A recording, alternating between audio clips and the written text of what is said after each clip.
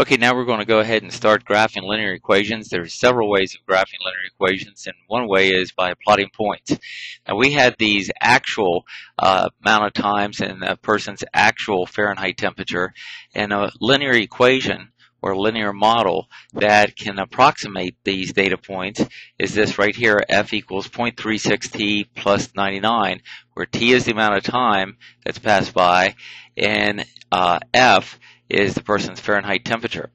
Now, when I substitute in values into t, I will get values out for f. Like, for example, if I substitute 0 in for t, 0.36 times 0 is 0, and 0 plus 99 is 99. So I don't get the exact answer here for the actual temperature, but I should get an answer that's close to the actual answer if this is a good equation here, a good model that models this situation. So these are the actual, and we're going to use this model here to see how good this model is in terms of graphing this relationship between time and a person's Fahrenheit temperature.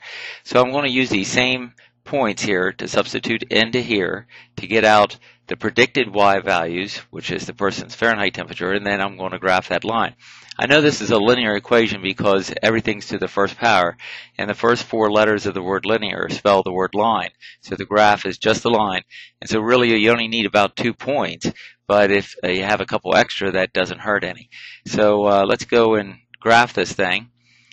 Here's my equation, f equals 0.36t plus 99, and here's the values I'm going to substitute in. And like I said, when I substitute 0 in for t, well, 0 times anything is 0, and 0 plus 99 is 99. So my first point is this point right here, 0, 99, that I'm going to need to graph. Substitute the 5 in for t, and you might have to work this out.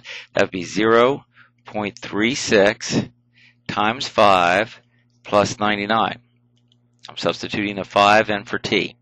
Now, 0.36 times 5, we could do that off the side here. Let's see, that's 0.36 times 5. And that will give me, that's 30, carrier 3, 15, 18, and we need to mark off 2 places, so I get 1.8. Now that's what the 0.36 times the 5 is. Then I got to add on the 99, and I get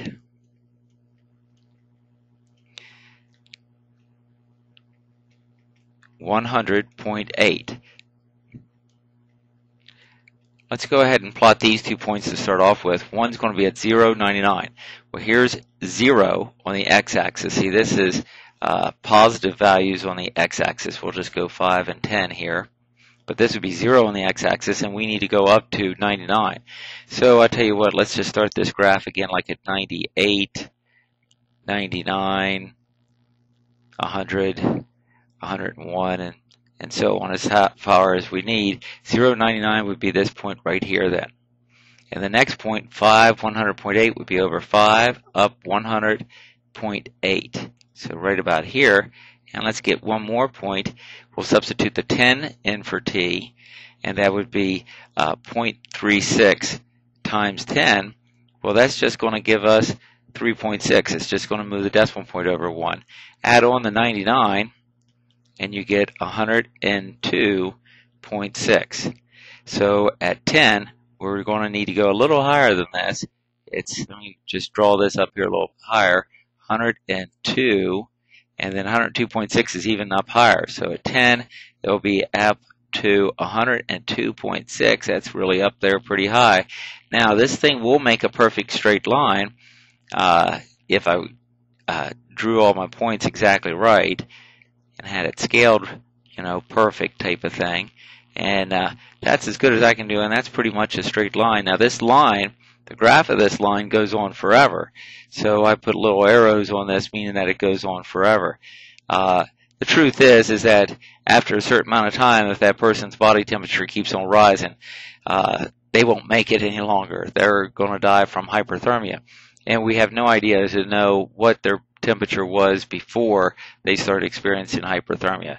So there's a certain range in which this model makes sense, and after you go out of that, it doesn't make too much sense. But graphing linear equations is just a matter of plotting points. Like this last point was 102.6 was the y value, and this is the x value. Each one of these is a point. So there's 3 points here, and since it's right in, we evaluated right in this linear equation, we'll get 3 points on a line.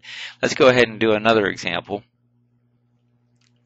Okay, on this problem, it gives you a linear equation here that gives you a model for the relationship between the percent saturation of hemoglobin and the your PO2 level. And it's just H, which stands for your percent predicted hemoglobin level, is equal to 2 times P, that's your PO2 level, minus 6. So this is just a little linear equation.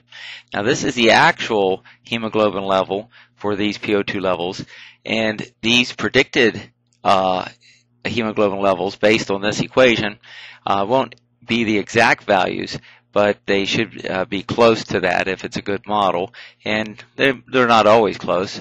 But for example, to do this, we'll substitute whatever numbers they give you here to put in for X or P, as it is on this problem. So substitute 20 in for P, and that'd be 2 times 20 is 40, 40 minus 6 is 34. So then we would plot the point 20, 34, and we would do the same for all these values. So let's go ahead and do that a second. So here's my equation, substituting 20 in here. 2 times 20 is 40, 40 minus 6 is 34. And you would just do that the whole time. 40 in here, 40 times 2 is 80, 80 minus 6 is 74. 60 in here gives me 2 times 60 is 120 minus 6 is 114. 80 times 2 is 160 minus 6 is 154. 100 in here is 100 times 2 is 200 minus 6 is 194. Now a good point to plot, it didn't ask you to, but it's worth it to do it, is put 0 in for the P right here. Now this is playing the role of your X variable, and this is playing the role of the Y variable right here. This is like your X, this is like your Y. So if you put 0 in for P, we get 2 times 0 is 0, 0 minus 6 is minus 6. And I know you can't have a percent saturation of hemoglobin of -6, but this is actually considered your y-intercept. This is the point that it's going to hit the y-axis. So there's a point down here at 0, -6 that that it hits. Now I'm looking at these x values, and I have them here. And I'm looking at these y values, and I need to make sure my graph can show all these. That goes basically clear up to 200. So I'm just going to go by units of, let's go 20s here, like 20, 40, 60, 80, 100, 120, 40, 60. Let's see, let's put some of these in here, 160, 180. Here's 200. Down here would be -20. And so on over here would be negative x-axis. And we just plot these points. Here's the first point, 20, 34. So we go over 20 on the x-axis, up 34. Well, here's 20 and here's 40. So 34 is in between here, maybe a little closer to 40. The next one's 40, 74. Go over to 40, up 74. Here was 80. Here was 60. So 40, 74 would be right about here. Then the next point would be at 60, 114, 60, 114, and you could keep on graphing these, and they should make a line if I did everything neatly. The next point would be 80, 154, go over 80, up to a height of 154 up here. Well, here's 140, 154 is going to be just a little bit above that spot, somewhere about here. This point here, let's go to this one. 0, -6 means 0 on the x-axis, -6 on the y-axis. So that would be about there. So the graph of this thing would look something like this. And this is the graph of that linear equation right here. And that's it graphed. And we'll pick up on the next video with other graphing methods.